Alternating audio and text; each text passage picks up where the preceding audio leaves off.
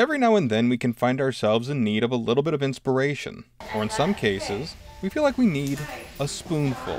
Spoonful of Imagination is a nonprofit art studio located in Warsaw, and the desire is for us to create art and craft experiences for our entire community.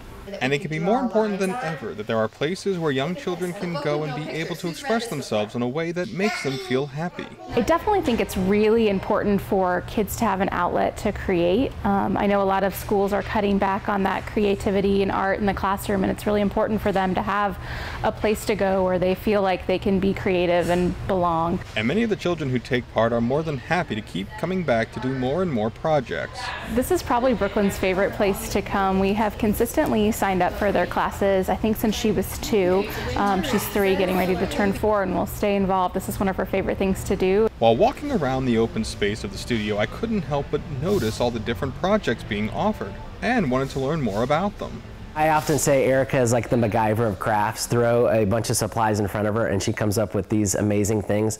So the projects range from just painting projects, simple woodworking, creating holiday wreaths. I think one of the things that Erica really prides herself on is just the idea of helping people to get out of their comfort zone. We love to repurpose items or to show that art doesn't have to be really expensive. So we'll use things like cardboard a lot of the times for our projects, just to show that you have boxes coming to your house and you can repurpose them and reuse them to make beautiful pieces.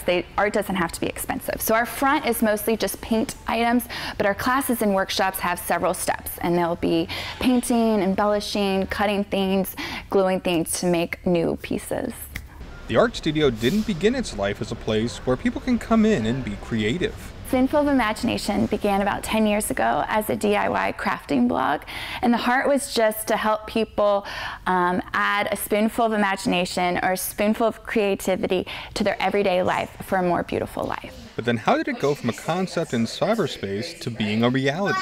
We started hosting ladies' nights, and that's when I realized I really loved helping people create in person and help them tap into their own imagination and make creations they were proud of. So when we moved here a few years ago, we started doing it on our patio, and those ladies' nights grew into kid workshops, and then we slowly outgrew our patio to where we needed to find a space, and we opened the studio. And once the studio space was open, they were able to expand the programs available. We host kids workshops, after school workshops. That's one of my favorite things to do, because the heartbeat is kids from different schools coming together, and we do a project and we eat dinner together. So the kids are creating together and they're also connecting. We also do summer camps and ladies' nights and some team building things. Birthday parties have really been something we've started doing a lot. Oftentimes taking a class or a workshop at an art studio can feel like it might break the bank. By being a nonprofit, Spoonful of Imagination encourages people to come in and take part.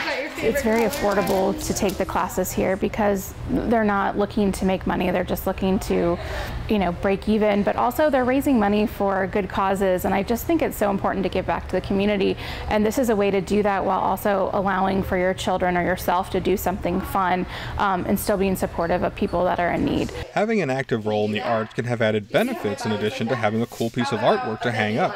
Children and even adults can use the creative outlet to work through tough emotional times and improve their overall mental health. Studies show that art really helps people think in other ways. It helps with languages, it helps with your openness.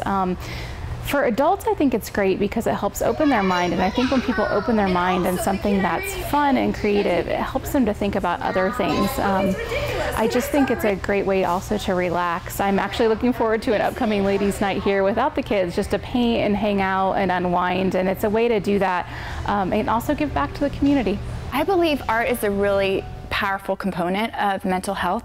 I've seen kids that come in and they're locked up and they just want to be on a device, and they just want their mom's phone, and they don't want to talk if you ask them a question, they don't want to respond, and then as soon as you put them down in an art project, the hardness kind of dissolves, and you see the real kid. What we have found is that through the experience of creating, through the experience of arts and crafts, there's just a sense of calm that happens. There's a sense of just release, and kids can begin to be opened up. They can begin to learn again in a healthy way. A place like Spoonful of Imagination offers something many other places don't in today's fast-paced world. A place to take the time to sit down and let your thoughts come out in a thoughtful and creative way. I think we all are creative, we just don't know it, and this is a great way to bring that out of you without feeling forced. They're easy, it's just a great way to hang out with people too and get out of your normal comfort zone or what you're normally doing. I think we're all creative. We all have creative aspects.